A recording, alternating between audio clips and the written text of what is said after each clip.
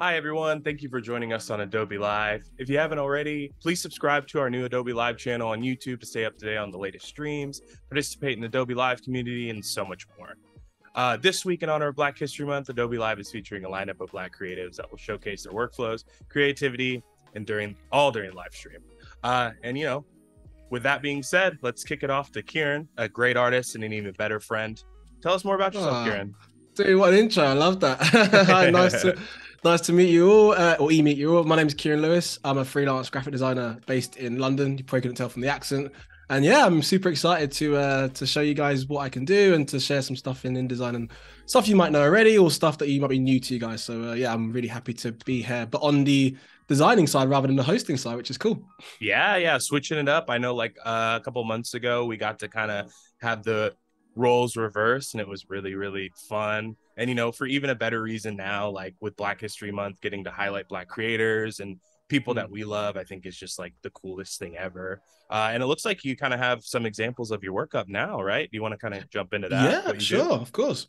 Nice. So hopefully you guys can see my website. So a bit about what I do, mainly editorial design. That's pretty much what I get up for in the mornings. What you can see is a few examples of work I've done over the years. If you go back, I started freelancing 2 years ago. Wow. And actually the first project, a lot's happened. It's been obviously lockdown and whatnot and different clients, but the first project which I'll show you, which kind of links into today's brief a little bit, is very much touching on the Black community. Editorial design is, like I said, is my thing. This is an example of a project in collaboration with HarperCollins, which I worked with. I'm working quite often. So you guys can see a few examples of different designs and spreads, editorial layouts, which is pretty much what I like to do and experiment with. And that's kind of what we'll be doing today as well. So, yeah. The colors you choose too are like incredible. Like I've noticed when it comes to especially like book and art editorial design, you tend to like see swaying one way or another, but I feel like, you definitely highlight.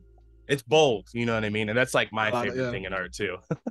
and you need it to kind of like, for me, color is so important. I think it's one of those ones where maybe we're creatives, but I don't work well with a lot of text, which the irony is there's a lot of text on the screen, as you can see, but I tend to work well with like big typography, colors, shapes, which is kind of what I want to link in with the project I'm working on today as well. But yeah, just to give you a bit of an idea of what I do, this is pretty much that in a nutshell. Editorial design. Yeah, it looks like Paloma in chat too is saying, "Ooh, those pages." I think a lot of people are agreeing they love the presentation of the work. Winsome saying they love it too. But it looks like we have some social pages too, right? From what I'm seeing.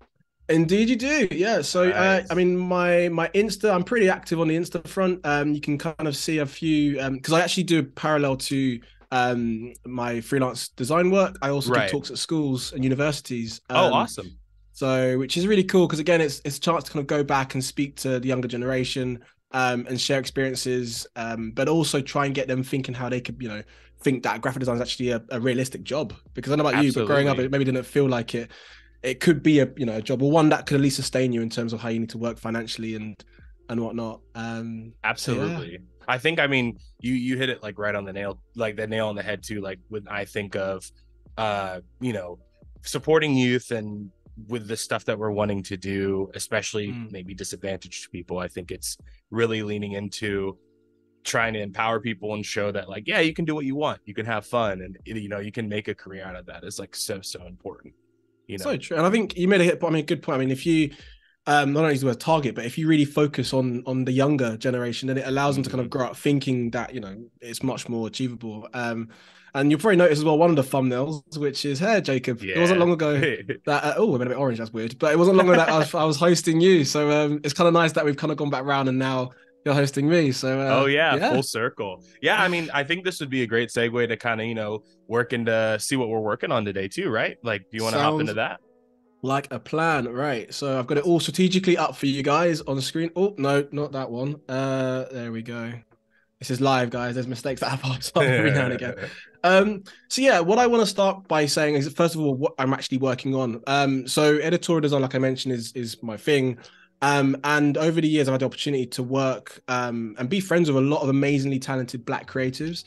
And I wanted to create a print editorial design where it kind of showcased and pays homage to four Black creatives in particular who have either direct linkage with myself, or we've worked together over the years, or we're friends.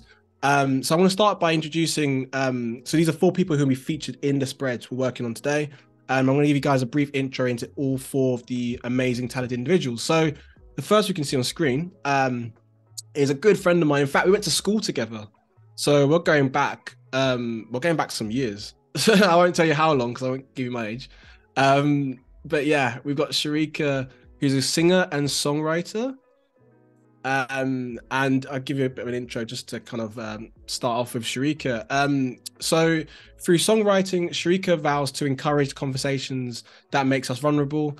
From charming one-liners to heartfelt confessions, Sharika celebrates the complexity of self-discovery by continuously warming the hearts of listeners. Sharika has previously opened for Sil, who's an awesome musician, if you guys might know who that is. And music, yeah. And I've just realized I think I'm the only one on the Zoom. So we're back in 2 minutes, guys. So yeah, this is live. Back in a sec.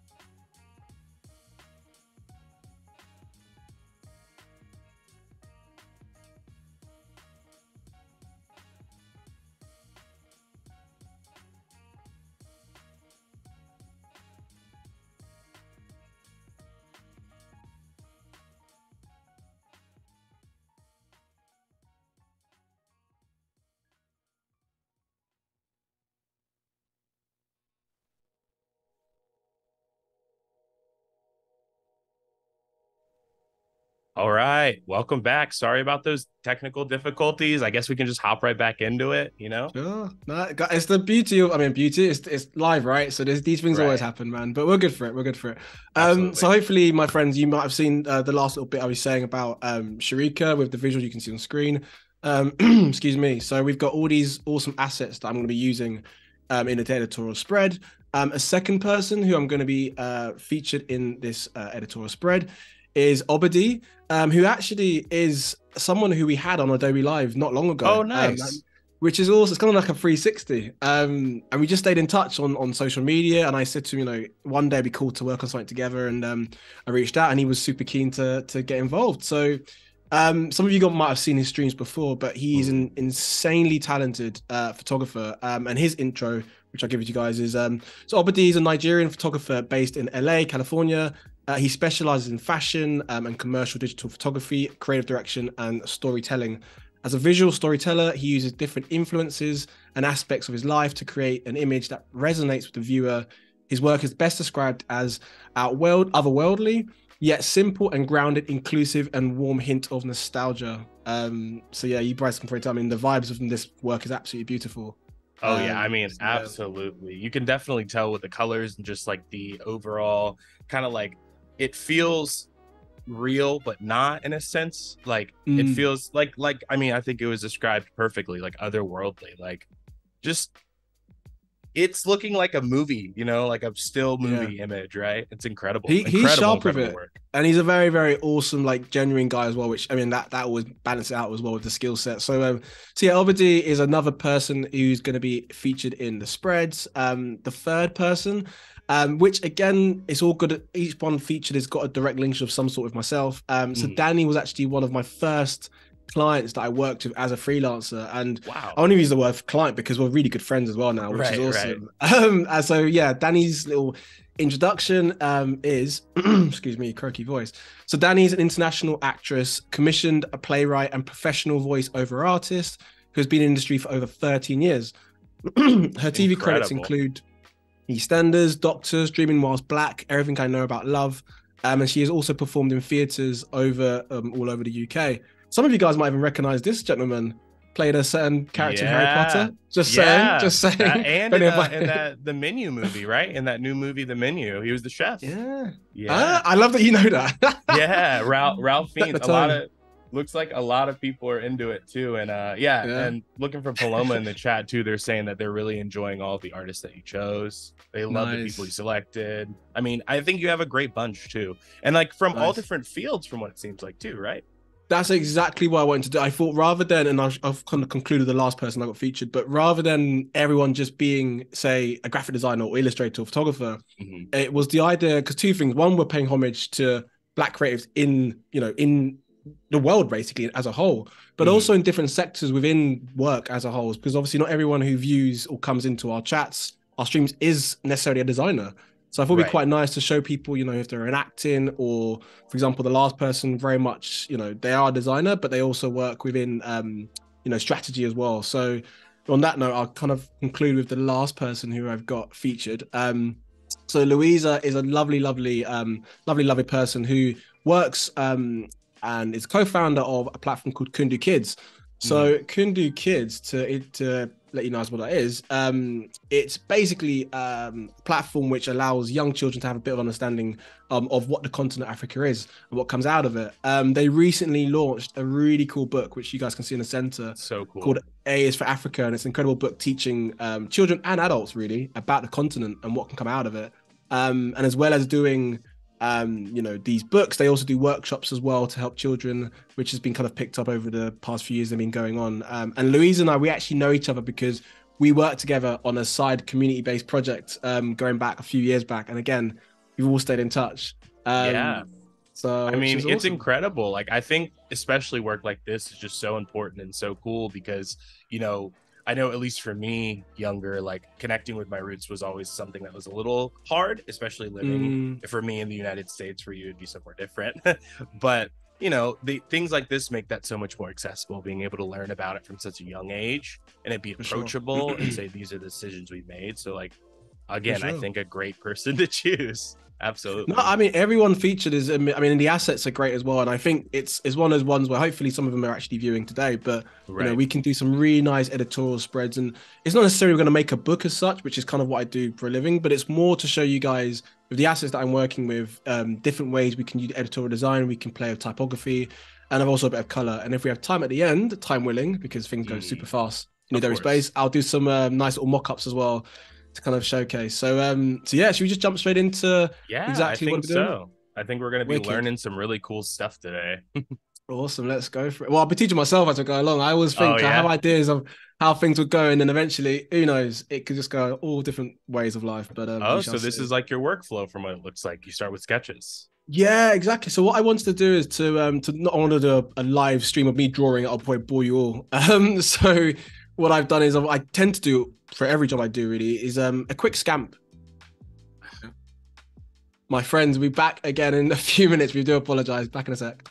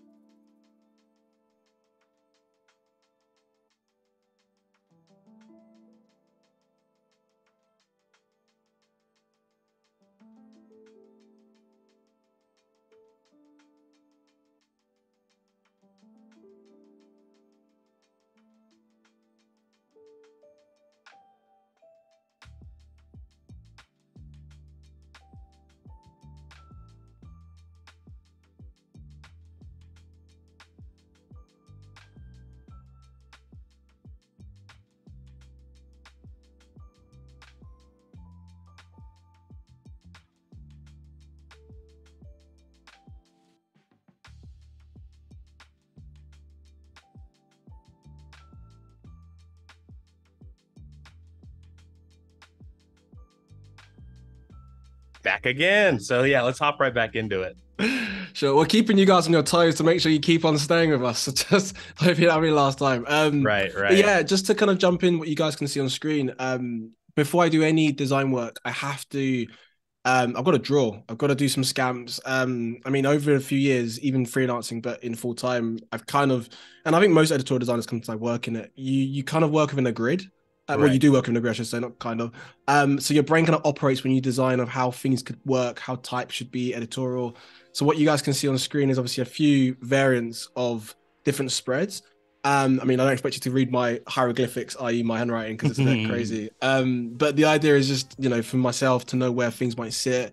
For example, Danny, the actress we spoke about. I'm sorry, Danny, this is not an image of you. It's quickly rough. Don't quote me on it. But yeah, it's just how things could sit. And I kind of like the idea of, there's a lot of imagery that she's got, which is quite slender, if that makes sense. So I thought it'd be quite nice to do like a panel, which again, I'll design, that probably went on first, of how that could work. Or for example, the Kundu Kids, where there's examples of the new book they released. So maybe a nice little mock-up, which could sit, and then text and so forth. But also, like I mentioned in some of my previous work, I like to work with type quite big. So there's a few examples where we might, elongate or go quite big on certain words. Or for example, with Sharika, maybe have things overlapping. But that's all me talking. We should perhaps start going straight into it and designing. Let's see how good this guy is actually designing. So let's go for it. When it comes to your design process too, while we're hopping into this, do you feel like you find yourself falling into kind of sticking with what you sketch out and sticking what you had in mind initially, or do you tend to take multiple routes? What do you find yourself doing? That's a good question. I would like to say I kind of go there with an idea of like, oh, okay, I know what I'm working with, but how my brain operates, and it has been probably since as a kid, is that I will switch it up even midway through designing sometimes, which I'm not even trying to say that's a good thing, because I think sometimes it's nice to be precise, but it's kind of one where I'm designing and then halfway through I might have to duplicate a spread and then start designing something else and then come back to the other one previously later, just because my mind's got that mindset of I have an idea of something and I need to just get it down, if that makes sense. That makes total sense. Let us know in the chat if anyone else has that moments, because I feel like I'm not the only one, surely. Absolutely. I think everyone works on a different flow, and it's interesting because when you're putting stuff down on a sketch page, and then when you actually hop into your program of choice, for this case it's InDesign for you, but for me, like Illustrator, it tends to be one of those things that it never really kind of fully flows exactly what you expect it to be. It could go better, it could go worse, or here or there, right? For sure. Looks like we have Stuart in the chat saying that he works the same way. Nice. We're not the only one. We're not alone. I like that. Absolutely. Right, let's start getting some assets onto the page. Absolutely. You can see how tidy I actually tend to work as well. Got a folder dedicated to Adobe Live. So I was about to say, yeah, you're very organized. Do you feel like you started off being this organized when it came to your work, or was it more of a, over time you learned and kind of grew with that? I think it was over time. I mean, where I worked at, I've had opportunity to work at quite a few different agencies, and over the years I've kind of picked up different traits of how to design, and even more so like how to be organized as well. So yeah, I think it's a case of that really, like being able to kind of go back into my mind of what it was like to be a junior designer and be I was quite messy back in the day, how I would lay out work. I'm not gonna lie about that. And then after a while, yeah, I just kind of refined myself, I think, and got better with it. Yeah, and I think that's kind of like, what happens with any craft specifically is you become more refined, or even outside of refining yourself, you find more of like your footing and your ground, if that makes sense, like kind of figuring out what works best for you. And it's looking like in the chat too, a lot of people are saying their workflows tend to kind of vary. Like we have Val saying that they feel like their sketches help them start, but they often deviate from them. We have Sin saying sketches are a must, have to do. And then Elisandra saying always sketch first, Kieron, and then go to the digital process. So, or they always sketch first. So yeah, I can relate to that totally. And actually, I realized I just jumped the gun. I didn't even actually explain. So first things first, what we're working with. So I've got a little color wheel, which is being a little bit weird. Hopefully it will go in a minute. So I'm working with I can show you directly. Go to document setup. So we're working on an A5. Remember, this is not going to print. This is very much just to show you guys some spreads. But by default, my brain has to work with bleeds because just so used to working with bleeds, which is basically the corner edges of the print. So when they cut, they know where to cut from. So it's an A5 document I'm working with. And in terms of my sort of columns, I've got a 2-column grid, which you guys can see here. You've got 2 columns. And then this bit in the middle is the gutter. So that's where you've got a bit of spacing in between where the text will sit. And I tend to work within the grids, but then there's moments where I might, and probably will most likely, go off a bit with the design. But yeah, what I'm going to do is... Oh, and also font-wise, I mean, it's always a tricky one with what kind of fonts I like to work within. I mean, at the moment now, I like Brandon Grotesque and Baskerville, which are kind of... I don't know, they're safe. I mean, you can say they're kind of safe, but I tend to use them because I like them a lot. I think we all have our safe fonts, right? We all have the one font that we always come back to, and it just works and it's great, right? Exactly. Do you have like a favorite font that you like, or? Oh man, yeah. So I found this one back in the not too long ago called Dottie's Vanilla, and I think it was an open source font, and it's just I use that for almost everything. I love it so much. It's the Dottie's best. Vanilla. That's where did they get these names from? I love these names. They're pretty creative, right? From what I'm thinking. That's hilarious. But yeah, I mean, looking at the flow of InDesign, I think it's really cool that you're able to just kind of digitize a page, because from what I'm understanding, this would be the inside of our first editorial page, right? Exactly that. So I mean, I'm pretty much doing it quite how can I explain? There's different ways of how you would go, obviously, designing an editorial spread. And a lot of the work I've done is mainly been bigger publications, for example. But in this case, I'm just kind of just playing around with different spreads. So we wouldn't even work on a cover today. It's more showing you the different editorial spreads. And yeah, this necessarily would probably be the first one that you would get. And what I'm trying to do is, which hopefully you guys can see, I want to go a bit smaller on her. I'm going to work this thumbnail. In fact, why do that? I'll just close it up so you guys can see it easily. I'm going to work on a spread because one thing that's quite nice is Danny's name. It's an even number, right? It's four characters, 4 letters. So I thought it'd be quite nice to kind of split up, but still you're able to read. So I want to have an image of Danny in the center, well, kind of center, and then the word Danny, and then so there's no body copy we're using. We're using our good friend Lauren Epsom for dummy copy. But again, it's just to get an idea of how text would sit with imagery. Yeah, I think, I mean, looking at that flow and kind of already having that idea is awesome, because I know when I'm flipping through pages or flipping through design or any book, I think the readability is huge, right? Like I think kind of leaning into that can always be a bit daunting. I think when it comes to the illustration side of things, my favorite part is drawing. My least favorite part is organizing it personally, but that might be different for you. I love you that. know? Yeah, no, for sure. I'd love to know in the chat what because everyone's got a different way of operating, right, and working. Right. And it's I don't know, like I don't know if it's the same for you, Jacob, but like even during like lockdown, like I learned a lot about myself, about how I work and how fast I can work as well. Because I mean that's the thing, over the years, you kind of, the more projects you do, the more you realize how quick you are, or what challenges you might face over the years, you know? Right. Absolutely. You kind of get that flow, get that idea going. And yeah, let us know in the chat, how does your workflow look like? What does your process for designing look like? And how has that changed over time, especially because that's just how it is. Exactly. Yeah, I love these. Do you think these background colors are what you're going to be sticking with for this? Or is this kind of like a working space? It's weird because my brain was like, I don't want to just put just a black image, solid black on it, which I can, but I think it was more, I'm going to pick out, I usually use the eyedrop tool and then pick out colors from within the imagery.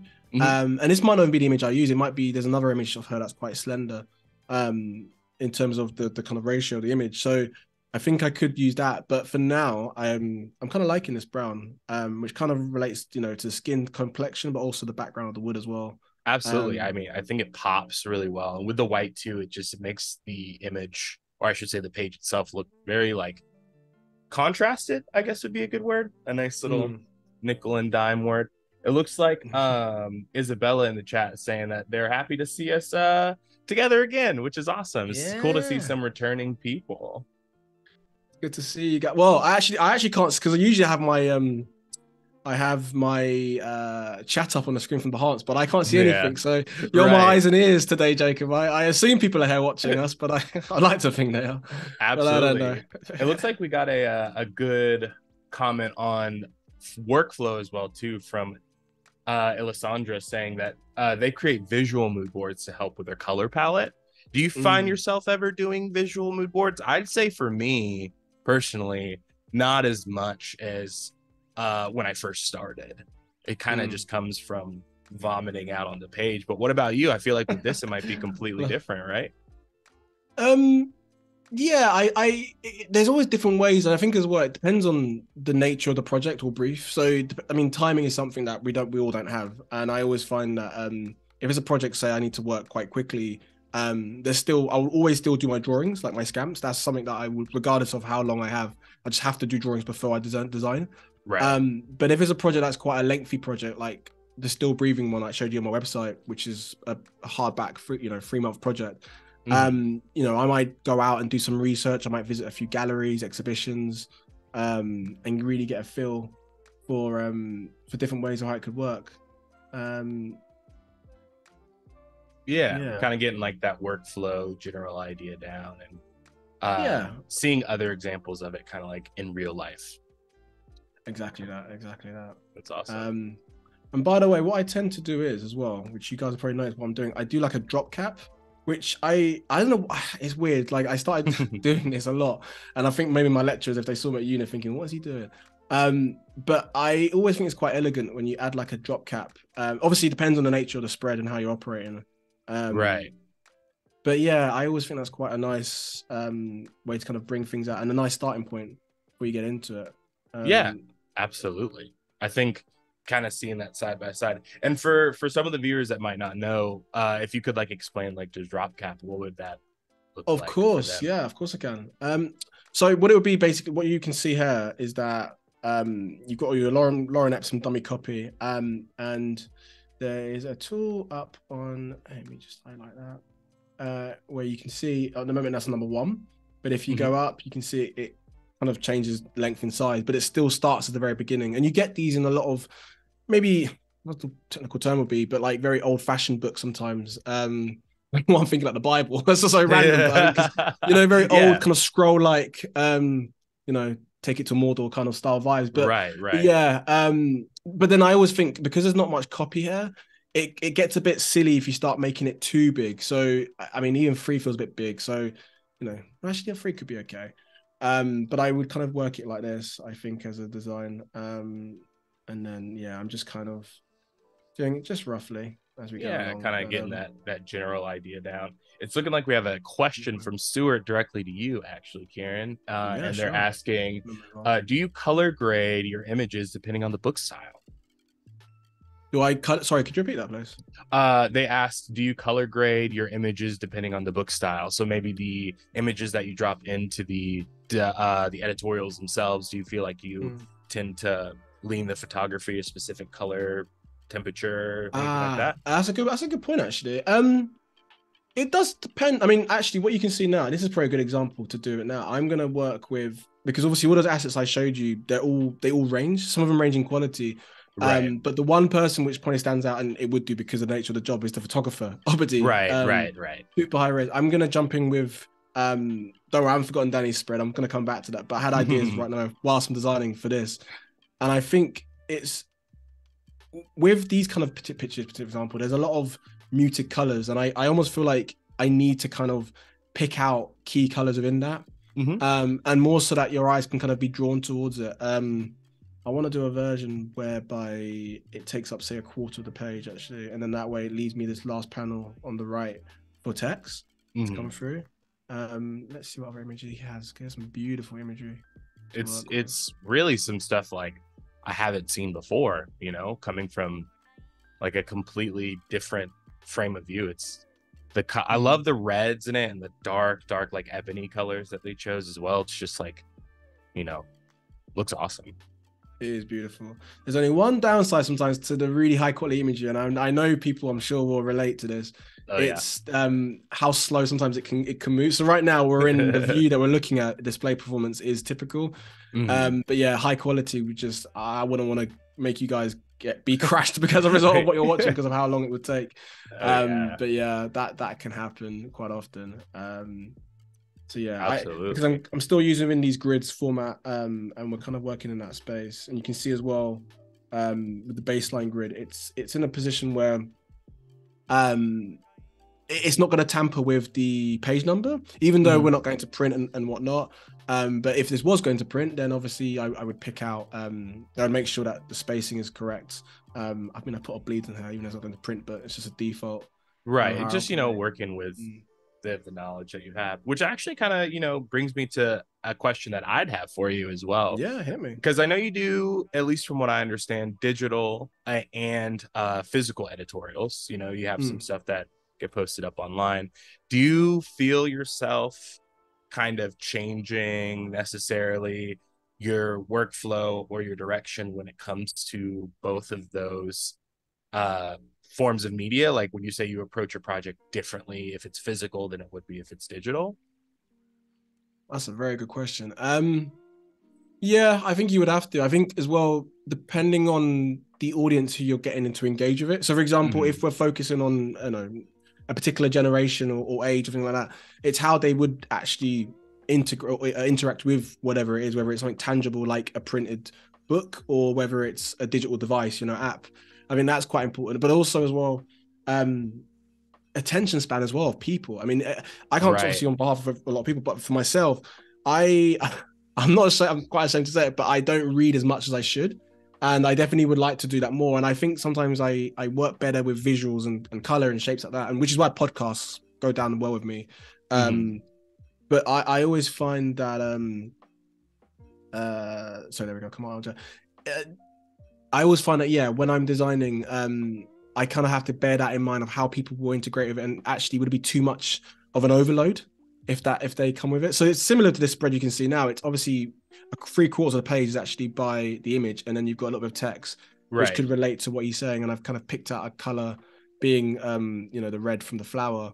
And what you guys can see now is I've highlighted the title, and there's an awesome tool. So I click Command Alt J, And the reason why I know that is because Alt J is one of my favorite bands. Long story. But yeah, I learned that. I remember thinking, oh, that's a cool way to remember things. But yeah, Alt J is a good band. If you don't know it, definitely check them out.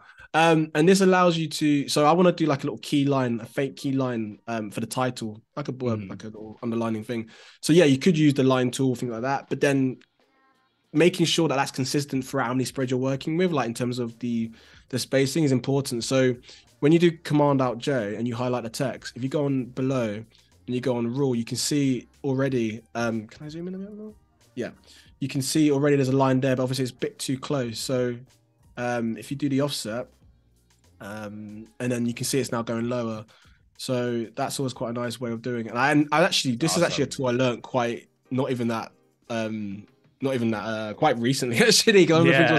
Recently to a point like maybe a few years back, but you know, something that I would have been very beneficial if I was at uni, say, for example. Yeah, I mean, I think it's cool, especially with things like this. You get to learn like a lot of those kind of neat tricks that take some people forever to kind of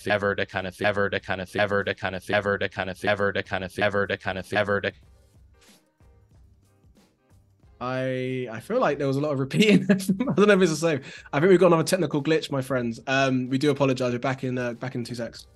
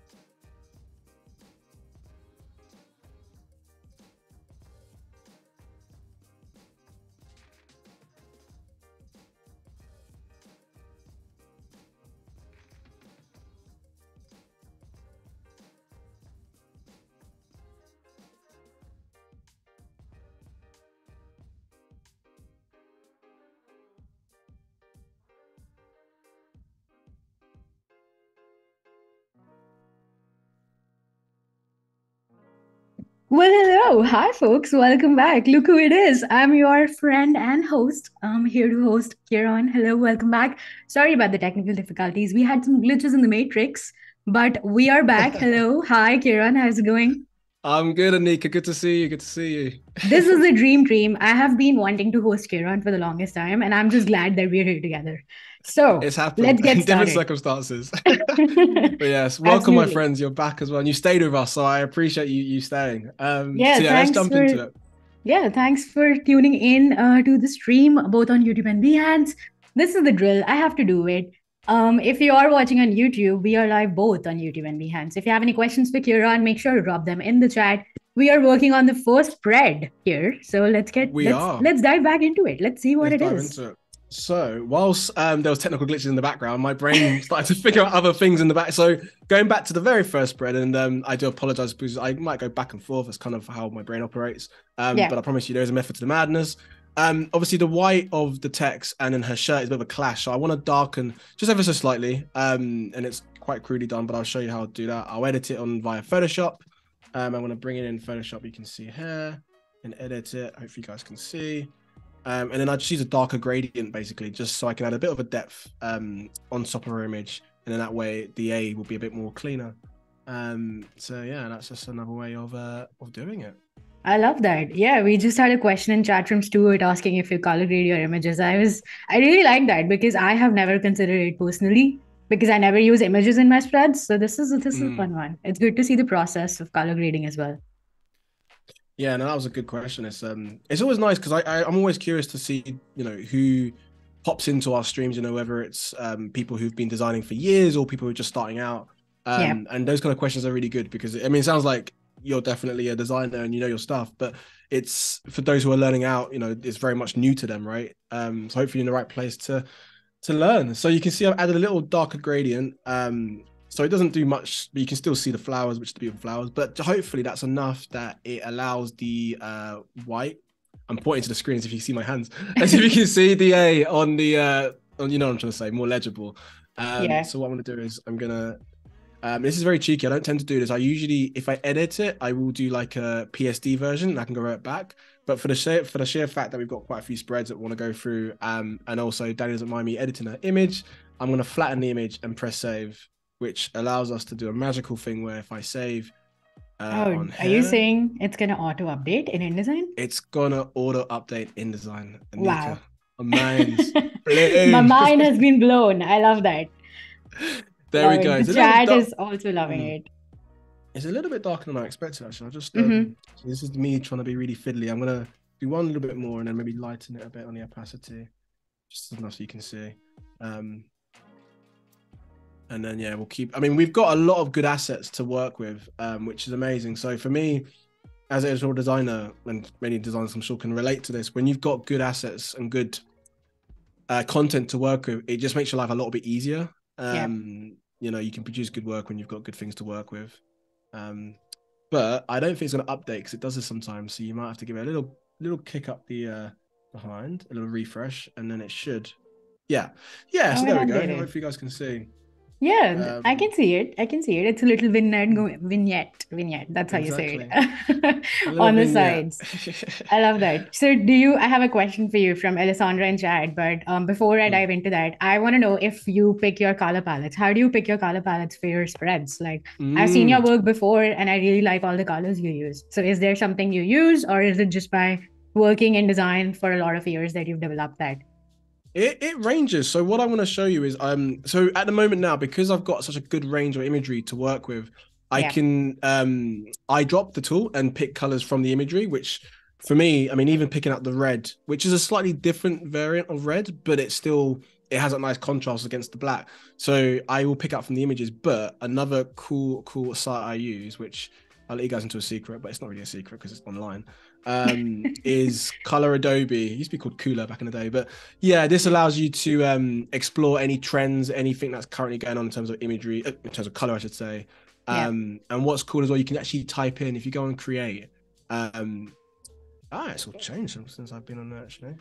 You can see you've got the breakdown of all of the codes, and then obviously the CMY, the breakdown code as well, which you can just drag that straight into your library. And then open it up in InDesign. So sometimes I tend to use that and I explore and just have a little browse. But in this case, I am going to work with the imagery colors because I think we've got such a nice, rich collection of different imagery to work with. And I'm kind of liking this spread at the moment, how it's working. A part of me, actually, I think what I might do is... Ooh, I love the scaling. Yeah. What I'm going to do is that because you've got a lot of this excess black, which... that's not the right same black, but so actually sorry, go for it. Honestly, I never use drop caps in my work anymore. So it was just a fun change to see you use it. And it just adds that variation in the design that really catches your eye. Like I can really see that bold B right there to start the paragraph and the body copy. No one tends to. I mean, it's funny. I remember first discovering that, and I feel like a child when they discover a new toy and you overuse it. And I probably, I don't tend to. Well, no, that's a lie. I do use it quite a bit in my work, but I have a reason to why I use it. It's not like a random. I like drop caps. So yeah, when it works for the spread, then it makes sense. And I think with Baskerville as a font, it's quite a nice, elegant font. So when you do add, a nice drop cat, it kind of brings it out quite nicely. What I'm doing now, I want to do like a quote, a pull quote, and it could be, from Obadi or it could be from the individual himself, but it's just a nice way of showing how to work. And actually, I've done something really cheeky where I picked out the black. Well, obviously the background is dark, but it's not necessarily black. I don't know if you guys can see there's like a slight difference. So I'm going to do it the right way and not the lazy boy way. So what we do is we go back into Photoshop. And then I can expand. Yeah. Love that. And you guys will realize this, especially if you're quite new to Adobe products that there's a lot of different programs that kind of integrate with one another, and you probably know as well, Nika, like as a designer, like there's a lot of programs, so InDesign, Photoshop, and Illustrator, you know, and probably a few more. They all can link quite nicely together. I love using InDesign, Illustrator, and Photoshop together. Now I've been using Adobe Express also a lot, so I use all of that in combination, and it's just mind blowing how great the workflow is now. With that said, we do have a question in chat from Alessandra. Alessandra asks if there are any tips or tricks that someone taught you in InDesign that you still use today. That's a great question. Yeah. Tips and tricks. We're going back now. We're going back to the Do you know what's funny? Actually, I'm not even back to it, literally back like 20 minutes ago, and I mentioned that Alt J. For anyone who's at the beginning of the stream, Alt J, Command Alt J. I keep saying Alt J because the band. But also I remember there's ways and tricks. I think designers always find ways, including myself, of how to kind of skip out finding maybe the right way of doing it and just doing it the way because it's quicker. And I was definitely in the wrong for sometimes maybe physically adding a line. And I always you get away with it sometimes, but if you're working on a magazine of say, I don't know, 200 pages, there's gonna come a point where something is not gonna marry up. So when I do that Alt J, which I think you guys might have seen before, with Command Alt J, it pops up with this rule, and it allows you to either put the rule underneath, or if you do rule above, you can see that's a top tip right there. Yeah, I love this is awesome. That is, I learned that a lot. Yeah, I think that's like one of the things that we all do at first, and then we realize that, oh, this was inbuilt, and we hadn't been taking advantage of the app as much as we should have. Yeah, that. But you find ways. Everyone finds ways of making it work. But yeah, that's a good question. What about you? Like, let me know, Alessandra. Like, do you have any tips? I've seen some of your cool stuff as well. So let us know what's your cool tips. Yeah, let us know in chat if you guys have used InDesign before, or if you're just starting out, if there's anything that you've not known before and you just found out that blew your mind away. Because apps are powerful. I love it. Of course. And they're always updating as well, which I think is something that, have you ever used the new auto styling feature that got released at Max 2022? I feel like a naughty boy if I say no, I haven't, but I wish I have. I told you, no curveballs today. Well, I did not know I was going to host you, so this is fun. I get to give you curveballs. I love that. But auto styling is super fun. You can essentially put like a body of text into InDesign from any other text editor. And InDesign is going to prompt you with like the clipboard handling that, hey, do you want some auto styling to your text?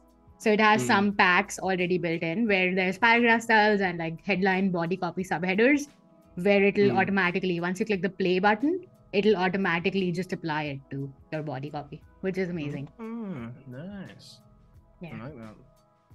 So what I've kind of done is I've added like a bit of a vignette gradient, which I should refine it, but I want to do a bit more spreads, but you kind of hopefully get the idea of how it would extend. And in that way, the original being there and then a bit more there, which allows us to add that pull quote. With this one, I might actually save this out because I may come back to that one. And also, important tip, it's probably never, and only because I have permission to do so from Adobe, edit the imagery. So especially if it's photography imagery as well. I would never advise obviously editing someone else's unless you have permission, of course, to do so. And sometimes you get that when you've got like a lot of dead space, whether it's an ocean backdrop or a dark backdrop, you can extend and add things on top, which is nice to do. Yeah, I love that you're making use of negative space here to add that quote as well. That's really helpful. So how did you start putting all these design principles into use? Like, did someone teach you that, hey, negative space is important, or did that come to you with experience in designing so many spreads? I know you've worked with some really, really cool brands that I want to collaborate with, so I would love some tips for that as well. You want my secrets, Anika? All my secrets are going to become out national live on air. Absolutely. Yes, let's do it. Let's share all the secrets. I worked at quite a few different agencies over the years before going freelance, but there was one agency in particular called Z Creative, and I learned so much by being. It was a very small team, and I loved that as well. And I learned so much tips from my creative director there at the time because we worked very closely together. And he would show me, I would work on a project, and so would he, sometimes together at the same time. And I would kind of watch from the side of my shoulder him designing, and he would do it so much more quicker. And it's not necessarily because, I mean, obviously he's got more skills and experience, but I think as well, he kind of mastered the art of shortcuts, or knowing, when to, use a spread or design certain things certain ways. And I was always, I wouldn't say jealous, but I was always like, why can't I kind of be like that? But I think that was something over time I became more patient, and I understand, kind of what he's doing, and learnt more tricks. And I've always kind of kept that mentality of, it might take a while to learn, but once you mastered it, it will make your workload so much more streamlined. So yeah, I always find that that's something that over the years I've been able to do, and it's stuck with me as well. It really has stuck with me over the years, which is cool. Yeah, that's a great tip. I think learning, if you're especially working in like a small agency situation, it's like really great to learn from your peers, because having that experience really kind of helps you know what's the right way to go about things. Even like if someone is not explicitly telling you, it's just like working with someone in the team. I think that's why Adobe Live has been so important for me in my journey, because I feel like I'm always working with creatives at the same time. And I gather so much information implicitly that I wouldn't have if I was just working by myself at home during the panini. No, it's locked away like a gremlin. Like, that's pretty much what I do actually on a day-to-day basis. But yeah, it's so true. It's so true. And I think even for you guys that are tuning in now, it's kind of it's I'd always encourage that more, because it's a chance to see how other designers work, how they operate. Everyone's got their own way of working, and doesn't mean it's right, but there's just different ways of learning. What you guys can kind of see I'm doing now is we've got our little quotation marks, but what I want to do is I want to make sure I'm outlining, which is a bit cheeky, but I'm doing that, so that everything is kind of nicely neat. Oh, spacing a bit too. So now you can see I've done this little thing where it allows it to be quite neat together, and then so forth. That is pretty cool. We have some answers for the question we prompted in the chat. So why don't we go through some of those? Sure. Yeah, Stuart says, I would say learn to lay out the right way. No returns for spacing. Don't use separate text boxes. They will come back at you when you don't have time. They will. That sounds like someone who's actually been through an experience of like, oh, I get shivers at night thinking about it. I love that. Alessandra says, thank you for answering. And Carol says, been using InDesign for years and just recently saw the Pathfinder in it. Yeah, I think Tony Harmer does a lot of InDesign as well. Yes. I know you hosted Tony a few weeks ago. And I hosted my good friend Tony recently. Yeah. Top lad. Yeah, really nice, I think. Guy. Yeah. Penny says paragraph styles and libraries are a lifesaver for me in InDesign. I love it. Yeah. All these tips. Very good point. Yeah, no, share the tips, my friends, because I always find like it's so useful to just know how people operate and how they work as well. Absolutely. Yeah, and by no means. Oh, sorry, go for it. Oh, go ahead. Sorry. No, I was just chatting ramble. To be fair, I was just gonna say there's even how I'm designing now. And I've been doing this for quite a while.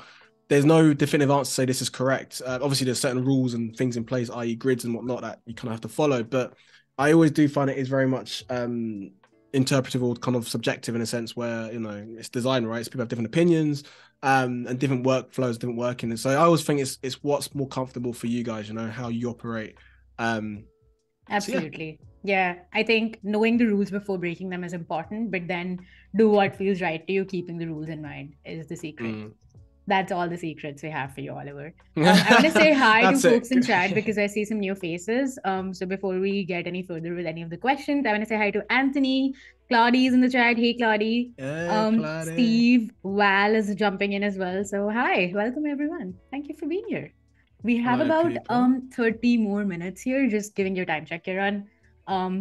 Yeah, so how was this time gone so quick? I mean, to be fair, it might have been a bit of the hiccups, but we have. But thank you for joining us. What I want to do is I definitely never got as much done, but it's the way it is. But what I want to do is, and you're probably thinking, why has it got a massive S? It's S for Sharika, but I want to do this thing where you can see her guitar and the way it comes out, but I want to do it so that the S kind of sits behind the guitar.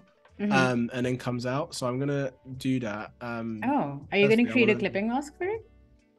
That's pretty similar. Okay. You'll see. Yeah, you'll see. Okay. Keeping me on my toes. I love that. Of course, got to be. Love it. We have a question from Sure. Anthony, because we're talking layouts. I think it's relevant right here. Anthony asks, do you grid out your layouts or do you freehand them? That's a great question. No, so that's a very very good question. You can see going back actually to a spread, maybe we don't have one. So we've got currently a 5-on-2, if I'm right in saying. Yeah, so a gutter in the center of 5 and 2.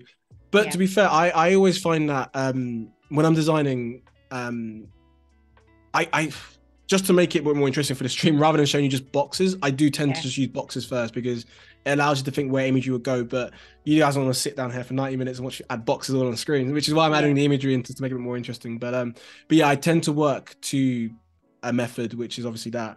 And then when I may be doing things a bit more like now, where I'm freestyling with the S and how that will sit, you can see, even though it's kind of going overlapping, the edge of it still meets the gutter. So there is still a method to the madness, even if it look like there is any. I promise you there is. It's funny you say that, because I only see method in here. I see you using the box model, which is really inspiring, because I use that in my work as well. Like, just put a bunch of boxes for like the framework, like a low fidelity design where everything's gonna go, and have images placed in like a text box, and then just map everything out. That's like a great approach to like get started, because it's like so low fidelity that even if you make a mistake or the client doesn't like the design, you can easily go back in and change it super quickly. So true. Okay. So true. So what are we doing now? So what we are doing now, I was just thinking, because again, we've got these columns, and we're using Lauren Epson, which can be your best friend if you don't have copy ready. But I want to have the copy ranging right down here in this panel. And then I'm going to go in Photoshop and edit it so that this S sits behind, just ever so behind this part of the guitar. So that hopefully will work quite nice. And also she's looking in that direction as well, which I thought would be quite nice. Actually, do you know what? Going back on myself, I'm going to have this title here, because the S will make sense if you know what the S is, and her name is Sharika. So I'm going to have that as... yeah, it's actually weird. See, again, I was introducing obviously who these people are, but Sharika is the person I've known. We've known each other since I was 12 years old. Wow. I won't say how old I am now. I'll leave you guys to guess that. But yeah, we've known each other for a very long time, and she was actually my at my wedding. She was actually our wedding singer as well. So Sharika's got a special place in my heart for sure. She's a top musician, so definitely check her stuff out. Yeah, I love that you're highlighting all these creators, because I think it's like a great way to really highlight your community and bring out like the best of all the worlds here. I love the InDesign. I love the music behind the scenes. I love it. It's like a glimpse into your personal life as well, which is always fun. I love seeing the behind the scenes. And also, like, it's just like it makes it more real, but also this is in homage, obviously, Black History Month as well in the US, and there's a lot of people doing amazing things, and it's important. In particular, obviously, we're focusing on the Black community, but in general, I always find that and that's kind of the premise of a lot of the work that I do. It's all about community. It's all about being respectful of different cultures, nationalities. That's something that is, to me, bog standard. So yeah, I think that's quite important to do, and it's nice to kind of have my friends on the stream. My friends, I should say, the assets, just to say, who've sent me the lovely stuff. But hopefully, I think some of them might even be here actually. So if you're here, awesome. Right, let's get into Photoshop, and this is the thing. When you're designing, you kind of get so fiddly. You're like, people don't see. So do you think you're gonna design the whole? Is it like a spread? I'm sorry, I missed that in the beginning. But do you think you're gonna design like 4 pages? Is it like a whole zine we're doing? What's the plan? Do you know what? I would love to come in here with like because usually this is obviously what I do for a living, where it's we do cover, we do the inside, we'll do a bit of the binding and all that elements of it. But I think one thing I was really keen to show you guys was how I work with imagery, how I work with color, typography, but also just creating a various different amounts of spreads and just showing various layouts of the spread. So in an ideal world, if we had a different, maybe more time and whatnot, I'll be working on a cover, or maybe we'd even do a chapter opening for each of the individuals. But because of time and the way it's going as well, I want to make sure that I have at least a spread for each person. So far we've got Danny, Sharika, Obadi, and then the last one will be Kunda Kids. So I want to, so at the moment now, and then if we have time at the end, big if, I will do mock-ups, but I don't know. Let's do the spreads. I'm always goes quick. I'm using a tablet right now. Sometimes I know you guys have this, but I've got weird wrists, so sometimes my wrist goes over the tablet and it moves it, it shunts it up slightly. That's not me shunting, that's just my wrist playing games with me. So yeah, so we're masking the image now. Is that what you're doing? What I'm going to do is actually, and it's probably a better way of doing it, but I would just I would cut that particular section of the image, and then when I add it on top, I can do it that way. But I know that what I'm doing it now. Let me just double check whereabouts that is. Okay. So I'm going to do about here. So what I've done is I've selected that element. Love it. Yeah, we have some questions in chat rolling in that I'm going to get to in just a second. But sure. I love the process. I love that you're creating multiple spreads so that people know your design approach as well. So it's not just one spread we're seeing, but like multiple ways. Yeah. Yeah. Just I mean, it's how my brain operates as well. I can't focus on one thing for too long. I don't know if anyone else is like that, but I need to mix it up for my sanity. So you're adding some design elements on the spread now? Yeah, so now, in fact, I always find this bit quite magic. What I want to do is I'm going to pick a color out from here. Maybe this wood. That'll be quite nice. Let's have a look. Let's get rid of this red.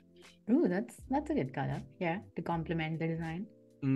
Oh, actually, do you know what? I had another idea. Anika, I'm having ideas as we design. I don't even want to get round to the last person. This is what happens, honestly. I apologize in advance, people. Yeah, we gotta get to the last person. We have to. We have to. If not, you just pull me off like Kieron. No pressure. We just have to. I'm just saying. Bring it on. Bring it on. I live for the pressure. No, I really don't. No, what I was thinking is only because we've got an image on the previous one, I think on a white background. I'm gonna add it on a color. So you're gonna make like a cutout. I see what you're doing. I was thinking that. What I would do is I might do a nice little tint on that.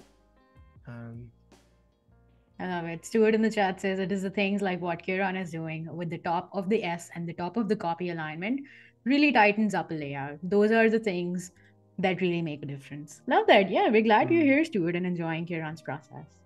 Yeah, thanks love for love the joining. Live feedback. Yeah. Keep them coming. I like to hear nice things. It's not like, oh, he's a rubbish designer. That's good to know. Because there's always one thing I always think to design live, of course, and then design when you're behind closed doors. But again, opportunities like this allows you to sort of, have an insight into my world a bit. And because when I design, I don't know if you're the same, Anika, but like I'm like a ninja. I'm at home Spotifying it and just locked away for hours and hours. But yeah, it's quite nice to share with you guys as well, so you can see what I'm working on. So absolutely, I love the refinement that's going on in here. Yeah, I think that'd be quite nice. Maybe as like a nice because again, it's got the so you can see now her guitar's kind of just overlapping it ever so slightly, and then the alignment. Can we zoom in on that just a little bit, just so the chat can see? I'm sure people can see it, but I just wanted to be more accessible to people. Someone may be watching it on the phone. Yeah, that looks pretty cool. I like how that's come along. So, and I kind of want to have it at the top, maybe just before that there. Yeah, so that's pretty much, I think that'll be quite nice for Shriek. Yeah, and again, she's kind of looking into the spread, because I always think that's quite important, the direction of imagery as well. That's pretty much how, it's not a case of obviously just adding an image, drag and drop. You kind of have to think about how the image actually works on the spread, and if it's working in correlation with content, or with copy, or say a quote, I should say, or body copy, in different ways. In this case, it's very much body copy. But yeah, I think that's quite nice. I'm playing way too quickly on these, but what I want to do is I want to do the last person, and then I want to go back and refine and do some more. Yeah. So that way we get everyone, because I would be a terrible designer if I missed everyone else except for one person. Did everyone for one? Yeah, let's do a quick walkthrough of all the spreads that you've created now, and let's jump into the last design, and then we can come back and refine it. That sounds like a plan. Okay, so we can see. Where are we? All my method to the madness, which I think we might have actually done a few of these now. Actually, I'll just show you. We have. You're pretty quick. You say you're slow, but you're doing this. You're shelling these designs out. It's all very art attack. Like, here's what I made earlier. Because again, it's weird, and I know I'm not the only one that has this mindset, I'm sure, but because I've done so many editorial designs over the years, you kind of have an idea of how things will roughly look as well, or at least how the space on the page will work and operate depending on how much content you have. So when I'm designing these, sorry, my computer's doing a weird thing here. When I'm designing these, when I'm drawing these threads, I should say, I'm drawing it with the mindset of knowing from years of editorial design how things would look. And, you know, you can see here, it's not very like clear, but I'll zoom a bit more in so you guys can see. There's 4 columns. I mean, that's my attempt of 4 columns anyway, but you get the idea. Yeah, everyone's got really big heads, but so yeah, we'll just run through quickly the 3 spreads, and then maybe we'll type the last spread as well. Yeah, let's do it. So I thought it was quite nice to add Danny's. In fact, you know what? We need to add in Danny's surname, because as an actress, you probably would want to make sure your full name is always being shown, not That's Danny. a great call. I'm gonna add in there. So I love this. I love this real authentic process where you're going back and looking at your design again, and finding that this is something that I missed in the first iteration, and this is what I need to do. And it's just so authentic and natural to see you do that live. Also, it's really wholesome. No, for me, I mean, this is obviously, you know, we prepare and we have things in mind before streams, but I think, you know, I have to draw. I always have to draw before anything I do. And I know, Nika, you definitely hosted you've been in a few of my streams before where I talk about the Moleskine books, and I know I've got a weird collection of Moleskine books, and that is no word of a lie. I generally have a lot of Moleskine books because I have to draw out ideas of how things will look. So yeah, it's all very rough. Yeah, I'm gonna leave this for now. So yeah, we've got Danny's spread. We've got this one, which I think is quite nice. So again, how my brain works is that this is not going to be a if we had time and we created an actual book, you know, it probably won't be as thick of a book because of how much content there is, but always in keeping in mind that kind of gutter center point. So that's kind of by default. You've got nothing that will be lost if it was bounded. So you've got the flower in kind of one panel, and then the head and everything else in another. So nothing gets too lost in there. And if it does, it's not that no pun intended, it's not that deep. That's no pun intended. And that kind of is. And then the copy here. And sometimes as well, if it's depending on if I'm on white space, you can see here, we've got the Adobelive slug at the top. It had a line underneath, but for the sheer fact I don't want the line to kind of cross over into the imagery, I've kept it on this one panel. And to be fair, we could have had it there as well in the white. Oh, that is interesting. Yeah, that's a nice approach. Yeah, so if this image here, for example, was just say one page, you could probably get away with having your underline. Sorry, if it was like there we go, one page, you could then have the underline because it doesn't actually cut into anything. Yeah, that's kind of actually cool. Actually, it's weird. But yeah, in this case, I won't have it. But what I will do is for the last one, I will do that. I'll keep the lines there because there is a method. Let's do it. Let's do the last one. And what I'm going to do is I'm going to go back to my drawing scamps and pick out a style. I love it. I just want to give you a time check. We have about 15 minutes left, roughly. Ooh, so. Where is the time going? All right. The time is flying, my friend. I have to say. It has flew. Okay, right. Let's do the 4th one. Let's do it. Let's do it. We can do this. We can do it. I feel like yeah, this is a mission, but I happily accept it. Right, I'm gonna do a quick mock-up, because it's a book cover as well. Yeah. We've got a beautiful mock-up which we've downloaded, and again, you can get mock-ups from multiple places. Adobe Stock, of course, have really good mock-ups. Yeah. But look out for those fake mock-ups, because sometimes you get those weird ones where it's like, I'm a PNG, but you're not really a PNG. It's a checkered background, right? So many memes about that. It's just like... Oh yeah, we've all been there. We've all downloaded PNGs when first starting out, thinking they're PNGs, but they're actually not. They're not PNGs. Like, yep. I always think someone's got their way just to really mess with people by just uploading these fake PNGs online, but really and truly, yeah, it's not. So yeah, we've got this lovely book, which we were talking about before, about A is for Africa, which is part of Kinderkids, you know, educating people on the continent. So, color wheel. Did you grow up reading that book as well? No. I mean, this came out. If I was born maybe 4 weeks ago, then maybe, because then it came out recently. It was that's all right. That was a really bad joke on my part. No. So this came out quite recently. But I think growing up, you know, without going way off stream here, so I grew up in South London, Brixton, which is predominantly a black area. Oh, that's really stretched. Let's do that again. But then I went to uni in Winchester, which is predominantly white area, and I think understanding the different communities and different cultures, that's pretty much the premise of how I design now. You know, having that appreciation for different communities, and also being able to showcase work like this and show you guys about other, you know, creatives in the space as well. So, right, if I save that, then now... If you save, it's going to magically appear on the book. It's going to magic... You don't tell the secret before it's happening, Nika. That was the whole... that was my one trick I had today. The secret, revealing the magician's secret over here. Sorry, I'm sorry. I back off now. It's all good. No. I like when you jump in. Don't worry about that. Don't worry about that. I'm going to extend this background. That looks pretty neat. Yeah, it's not, and especially it's nice because do you know what's really cool as well? You see like the corners of the animals. You see how I don't know whether it's the way the mock-up has been designed. It works quite nice how they're kind of overlaid like that. It was almost like I did it on purpose. I love it. Almost, just not quite.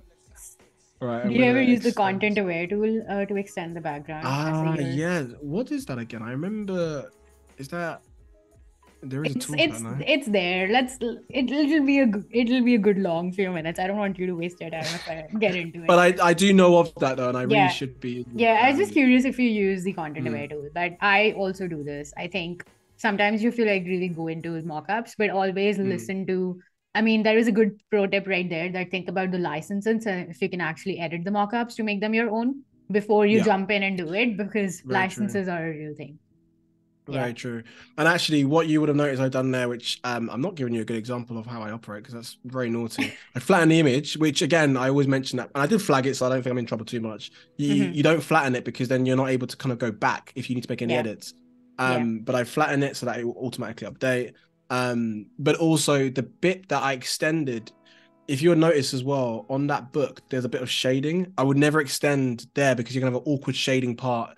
It's kind of the negative space enough that you can get away with doing it in that. Basically to justify why I did something really cheeky, and I think I got away with it. I don't know if I did, but we'll see. There are clever clogs. There are tons of different ways to do the same thing. I just find it so fascinating that every designer ends up with like a similar product at the end where we're meeting the objective, which is the same, but getting to it is like so different. And I love to see like the different workflows. And also all these apps have like 10 different ways to do the same thing, which I really love. I personally love that. Yeah, there's a lot of different ways to learn about it. And I mean, that's why this is perfect time to mention as well. And that's definitely my inner host now. But there's a lot of obviously replays you guys can rewatch and challenges that allows you to kind of just, you know, sharpen those skills, right? And get better. Absolutely. Yeah. Subscribe to our YouTube channel. It is bit.ly/Adobelive YouTube or Adobelive. I don't know. It's in the chat. It's in the description. Okay. It's there. Yeah, we have a very fun creator challenge going on with Storm and Pixie, which is like a back-to-back challenge. So make sure to subscribe and watch all the replays. They are available right after the stream ends. And it will be available for our stream as well. So if you are watching this on replay, hello replay folks. Hi. Hello. I feel like we're in the past, but we're still here. Hello, my friends. Love it. So this is the last thread we're designing. This is the last spread we're designing, and I wanted to, I'm just trying to think. I mean, which spread am I doing? Actually, I've gone off piece because I wanted to have it on a single page. And actually, do you know how long do we have? Okay, right. We have about 10 minutes. I'm kind of fine, man. Kind of fine. I think we're good. No pressure. We're good. Yeah, it's cool. What we'll do is that I want to have a solid background of the blue, because it is a nice blue actually. In a different world I would have that PSD asset of that blue because it's got like a nice gradient, and then I'd kind of pick out you know, that kind of shape and color, and actually I do want to show you a cool trick whilst I think I've got time for it. I definitely got time for it. Once you do that, I have a couple of questions from chat. Once you're done with the spread, I'll get to them. I mean, you can ask me if you want whilst I'm doing it, or... Yeah, no, I don't want to disrupt your process and slow you if I ask these questions. I say that as if I can multitask, and I really can't multitask, so I'm glad you didn't actually. So it panned out well, actually, that you said that. All right. I'll let you do your thing. Chat, hang on, okay? We're going to get to the question. We got you guys. We got you. We got you. Oh, I love the white. That increases the legibility by a lot. Yeah. Yeah, what I want to do, I'm going to add a pull quote in the center, but I'm going to do it where it's a nice text wraparound as well. Oh, yeah, that's a fun tip. Add my, oh, no, it was 2. Command Alt J, good band. It's definitely run its course. Yeah, so what I'm going to do, I'm going to, actually, maybe not like that. Yeah. Love it. So while we're working on that, I think we can talk about it. Not to disrupt your workflow a lot, but we're good for it. Are there any, what's your latest favorite project, latest and greatest favorite project that you've worked on? Ooh. Was the Craig David book? I love you just dropped that in there. Yeah, I did the for anyone who I mean I think he's like big in the States, maybe. I don't know. He's big in the UK, Craig David. So yeah, I worked with Penguin to design a book cover for Craig David. So that was a cool project to work with. For me, the Still Breathing, the one I showed at the very beginning. Yeah. I wouldn't say fun because of the nature of what it's about, but it's necessary. And I think for me, being a part of a project like that, it allowed me to, I guess, tap into maybe areas of my brain I didn't think was even there. Because even though it's finished the job, we're still having talks. I did Adobe Max year before last, and I shared that. That was the year, yeah. And then I shared the work for that. So it was cool. It was really nice to it was really nice to work on that, and show that. So that's yeah where I'm at. What am I doing? Okay, so text wraparound. That's yeah. Oh, so you're gonna use a box as a frame to wrap your text around it. That's pretty cool. That's a neat trick. I don't think I've ever used it like this. Here we go. Yeah, I mean, what I would do is, so I use the box just, I mean, I'm not going to have pink in there, but it's just so I can see where it's at. Yeah. It's like, how jazzy is this guy? What I would do is, the only thing to learn about this, actually, when you do a text wrap, if you've got paragraph break lines, it makes it awkward. So it's better to have rows and rows of text, which is not a nice thing. But I always find when I'm in projects where it is a lot of text, like this, for example, you're able to break it up quite nicely, and it's more digestible for the reader and viewer. So what I've done is here, I think that should.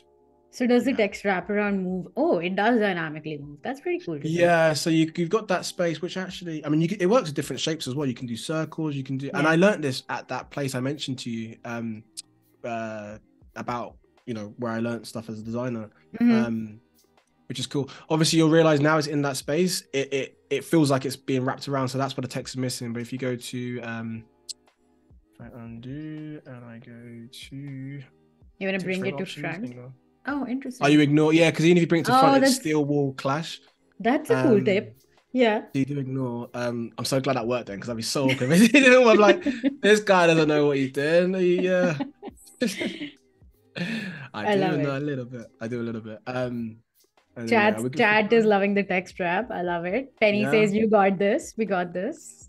I'm showing some trick. Even though time is not on our side today, I'm showing you some tips. Oh, time is totally on your side. You're doing great. Don't worry about it. Good. We've done all 4 spreads. We've done mock-ups. There's so much we've covered. Nice. I love that. Actually, we did mock-ups. Actually, I'm quite proud of it. We did mock-ups. I would say to celebrate out there. And also, you'll realize as well, you have this awkward where it kind of cuts off, which even though it's long reps, it's still a bug for me. So I do hyphenate, take it off. So now it's nice and neat. Love that. So again, you might have a pull quote from Louisa, the founder, and then that could be a nice way. And this is a very big box, actually. I might have to have a few more lines of copy in there, but it's all good. It's all good. It's about showing the process and how you go about it and your design approach. I love to see exactly it. That. So do you end up creating paragraph and character styles at the end, or once you have like the base layout set up and then you start adding pages, that's when you create the styles? Exactly that. Because how my brain operates, I think I mentioned a few times now, is that I have to get things out on page to get a feel for how it would look. And then once it's there, then I'm comfortable enough to then make the styles. And then, so a good example, the Still Breathing book, that was a 300-page hardback, which is, when you open up a document, you see that many pages, it doesn't feel like it's even a real thing. But you need to have styles so that everything is consistent, and there is a bit of a method to what you're doing as well. Ooh. Absolutely. And especially when you're working with large documents, it comes in really, really handy, because if you want to change the font, you can just do it with like a click of a button. Exactly. Love it. I stand up. It's pretty cheeky. Yeah. All right. Just looking at chat. If you have any questions, don't have any questions. We have about 7 minutes to go. So if you have any last minute questions for Kieron, drop them in the YouTube or the Behance chat. I have my eyes on both. So yeah. There's no getting away from Ash. I haven't done the saving. Anika. Oh my god. This is your stream as well. I did save the job and open it. I did notice that. I did notice that. That's why I didn't say anything. I was like, oh, you're good. You're saved. You're good. I was saying, I did a command S. There we go. Nice command S. I'm a good friend. Save your work if you're working or lurking with us here. Yes, my friends. Always. It's important to do that. It's important to do that. Oh, I love how sneakily you just put the title on the other page while I wasn't looking. I was hoping you and how many thousand people were watching wouldn't realize that. No, because what I was thinking was actually, yeah, it's good to break things up, and obviously we've got our titles here, and you know, for me, because there's a lot of content on this page, it's nice to have a page where it can breathe on its own, if that makes sense. You don't overshadow. Like I wouldn't dare put an image on here because it just overkill. But yeah, like now that's all nicely grouped. That's a bit of a big, huge gap, but you get the idea of what I'm trying to do. So I want to have it maybe more in the center a little bit. I love the use of negative space in your design. I think that's like a common theme with the whole spread that you make. Usually, I've seen your work before, so I'm a fan. I love that. It's definitely a skill to have. I think over years, it's something that it comes with how you operate in design. Like it's something that even designing now, and it might look like I'm being super quick with it, but because I mean I do this every day, right? For a living, you kind of just jump into it. But that's not to say to get complacent, because every design there's obviously different challenges and different people you work with, like different things and so forth. So yeah, in that regards, it's the nature of the job. But yeah, we'll see how it works. Do you know what I was thinking? But it's definitely not a case of good timing we have. But I was gonna I'll tell you what I was gonna do. Make the book slightly big enough, but like it overlaps. So like if you can imagine, maybe we can do that. You have 2 minutes. We have 2 minutes. 2 minutes. All right, you're putting me on my toes today. All right, we have 1 minute, and then we can do like a quick 2-minute recap, and then we'll have to wrap up. Nice. Actually, it won't work anyway because I've actually realized there is a shading on there, so it would just be very there is. Yeah, you'd have to mask it out. Exactly, but that's a stream for another day, my friends. Absolutely. So let's quickly do like a quick recap of all the spreads, and then you can tell us where we can follow you after the stream if we want to keep in touch, and we will say goodbye after that. Yeah. So just to go a bit of round cap. That was like a mixture of roundup and recap. So yeah, the idea was that we're focusing on 4 amazingly talented Black creatives within the UK who I've got a direct linkage with. Plenty of different spreads, you know, utilizing the colors from the imagery, but also working with how text can sit there as well, using a 2-column grid. Similar again, where we're still within the 2-column grid, for example, the body copy, but we're allowed to kind of, you know, be a bit cheeky and a bit freestyling it by kind of going over it. And again, extending the background of the image to add a quote on top as well, which is quite nice. And again, pulling out key colors, but also drop cap, don't forget. And of course, our Command Alt J, not Alt J. Yes, Alt J, which is nice little tips. Sharika's spread, which is probably the most dynamic spread, I guess, out of all of them. If I had more time, I'd do a bit more of that. But showing you how text can actually work with imagery as well. You know, another way we could have done, maybe her leg could have been overlapping it slightly, or maybe one part of the shoe overlaps the S. There's ways you can do that, and it kind of just brings it out to life. And also, it works nice because she's looking at that direction as well into the text, which should be awkward, I think, if it's looking the opposite way. That kind of points to the design and tells you. Yeah, and same thing for exactly same thing for book covers as well. Like I do the same thing when I do a book cover design. If it's not typography, it's imagery. It makes sense for them to look in the direction of where you would open the book from, rather than them looking into the spine. If that makes sense. And then this one. I'm happy with showing you guys this, obviously, but I would have liked to have done more on this, but no big deal. But it was showing you ideas of how we would work with the mock-ups, And also how we would include like a nice text wrap if you want to really highlight some of the pull quotes within there too. I love that. Yeah, these are all some really cool pro tips right here from Kieron. Where can people follow you if they want to get in touch with you, Kieron? Yes, my friends. Right, let me minimize this and go back and show you where my website is. Where's my website? There we go. No, it's not there. It's not there. This is how professional and organized I am. Now we got it. We're good for it. We're good for it. We've got links in chat if you guys want to follow Kieron. Yeah. Yeah. So KieronLewis.com, you can find me on there. And again, I mean, I update it to a point, but usually my Instagram is where I'm more active. So yeah, here you'll see a few examples of work I've done. I'm also Adobelive host as well, alongside Anika and the beautiful team. So bits and bobs there. Feels like an inception watching it Adobelive via Adobelive profile. Anyway, so yeah, KieronLewis.com, you can see me. Yeah, Adobe section. Anyway, and Instagram, yeah, you can follow me there, Kieron Anthony L. And yeah, I'm usually posting pictures either of work or talks I've done, or when I give talks at schools. But also something I'd like to flag as well is that I'm doing an event with Turnheads, which is a really cool platform which works with young students. And it's an online free event where we're talking about clients and budgets and deadlines and life as a freelance designer. But also, if you're not a freelance designer, it's something that maybe you're interested in. So if you are curious to know, we follow Turnheads on Instagram, and you will find this link. So rather than having to do a screenshot on my little that might be on your website, right? Exactly that on my bio. Love that. Thank you for sharing, Kieron. But thank you so much you all for joining us today live here on Adobe Live. If you want to watch the replay, subscribe to the YouTube channel and stick around for more Adobe Live programming. Thanks for watching and have a good day. Bye for now. Ciao.